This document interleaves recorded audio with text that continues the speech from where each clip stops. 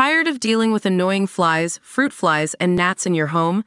The Zevo Flying Insect Trap is your ultimate solution. Don't wait. Check out the link in the video description now to get your Zevo Flying Insect Trap on Amazon and enjoy a bug-free home today.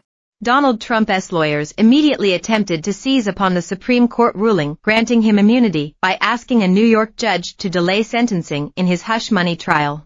His attorney on Monday sent a letter asking to set aside his conviction and delay his sentencing, scheduled for next week. The letter to Judge 1M. Merchan cited the U.S. Supreme Court's ruling earlier Monday and asked the judge to delay Trump's sentencing while he weighs the High Court's decision and how it could influence the New York case. The lawyers argue that the Supreme Court's decision confirmed a position the defense raised earlier in the case that prosecutors should have been precluded from introducing some evidence they said constituted official presidential acts, according to the letter.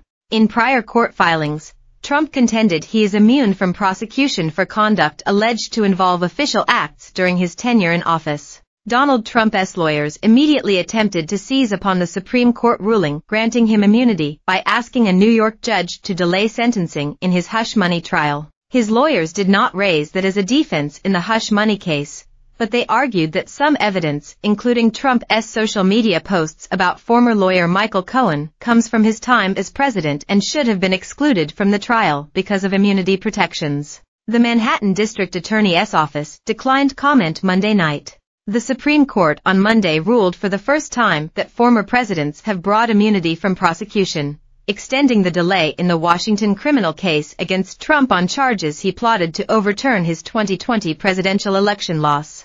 Trump was convicted in New York of 34 counts of falsifying business records, arising from what prosecutors said was an attempt to cover up a hush money payment just before the 2016 presidential election. He is scheduled to be sentenced in the hush money case on July 11. Merchan instituted a policy in the run-up to the trial requiring both sides to send him a one-page letter summarizing their arguments before making longer court filings.